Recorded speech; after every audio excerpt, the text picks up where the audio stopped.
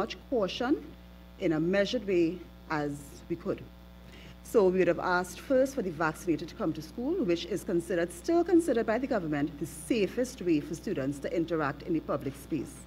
However, based on what has been happening in the last 2 weeks, and that is why we gave it 2 weeks to see how it would progress, based on what is happening, we do not have the numbers that suggest that students will be returning in the required amounts anytime soon. And this now puts their education at risk.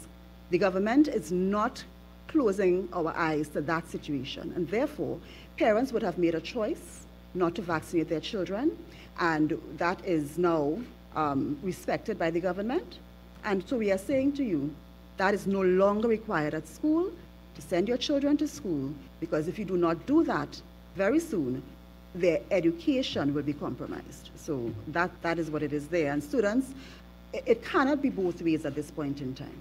We have seen and heard from tutor. We are taking note of their position, and at this point in time, it is not possible to straddle the two positions. So in addition to that, one of the main areas that was a position of serious outcry would have been the completion of labs for our students. And so there is now the opportunity for all students to come to school and have all of these matters addressed. Hi, good afternoon. Rihanna McKenzie from Newsday. Just want to get an idea of the feedback from stakeholders on their comfort level with the decision. How comfortable are they with having the mix of vaccinated and unvaccinated students? And I know we have to wait. Let me address that one. Okay, sure. The general outcry from stakeholders, and when we met with them, every stakeholder expressed that they would like to see all students out at school. The NPTA was very strong and resolute. The principals associations, everyone was very clear that they would like to see all students given the opportunity. That has been provided. Second question, I know we still have to wait for data from CXC, but I was wondering when we can expect a breakdown on how CSEC and CAPE students have done.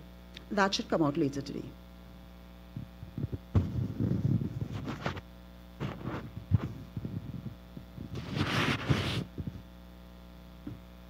Good afternoon, everyone. Kimberly D'Souza, TTT News. Minister, just a question. Since we're having more students coming out in the classrooms, is there going to be a bigger thrust from the ministry or the government to get more teachers vaccinated?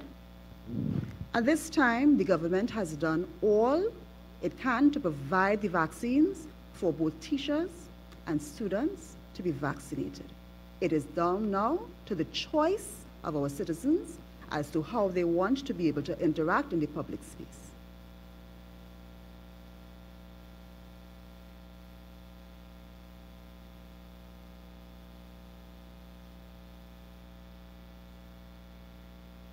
Hi, Minister.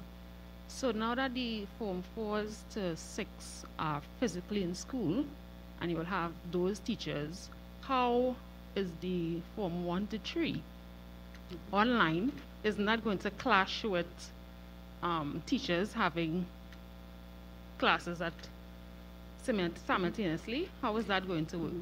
I have spoken to quite a few principals as well as the associations. And what has come forward from the principals is that they have made arrangements to handle the both. At this point in time, there are schools operating that system without issue, and with most of their cohorts out. And even schools where there are issues in terms of student attendance, principals have indicated that they have scheduled, and this flexibility was asked for by principals, and it has been given to them to fashion their timetable in such a way that teachers are able to deal with the physical classes and also deal with their online classes. So that has not been the major issue brought forward by parents, by principals. What has been the issue is trying to deal with the Forms 4 to 6, some in the classroom, some not in the classroom, and in many cases, many not in the classroom. So that has been the real point of contention. And so in an attempt to deal with that and to ensure that our children, their education is not disadvantaged, this decision has been taken. Okay, Beshana Pagu, News at 7. So my question is about spaces in school. What would it look like? Is it that they're going to be 6 feet apart, 3 feet apart? And, schools are not that big. So what is the plan then when all students come out? What is it going to look like? Is All it that, students of forms 4 to 6? Yeah. Well, that is the reason why students from forms 1 to 3 will remain remote now. As you may have known, the proposal was to bring out the vaccinated 1 to 3, and principals indicated that they preferred to leave those at home now and deal with the 4 to 6. They have examinations, they have labs and so on to focus on. And what has happened in response to the social distancing required, the forms 4 to 6 now has been spread out in the available space because the 1 to 3 are not there. And so that would allow them to have the required distancing.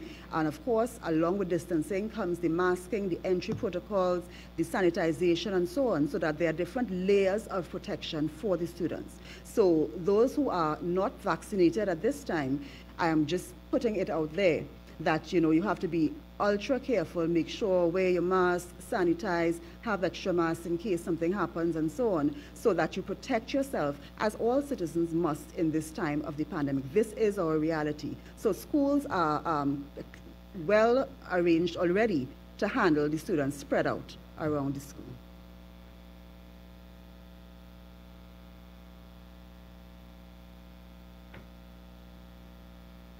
Do we have any further questions from the media? Going once, twice, fine. Minister, thank you very much. Members of the media, thank you very much for coming out today. And the release, as Minister promised, will be issued this afternoon as it relates to the performance of C2K.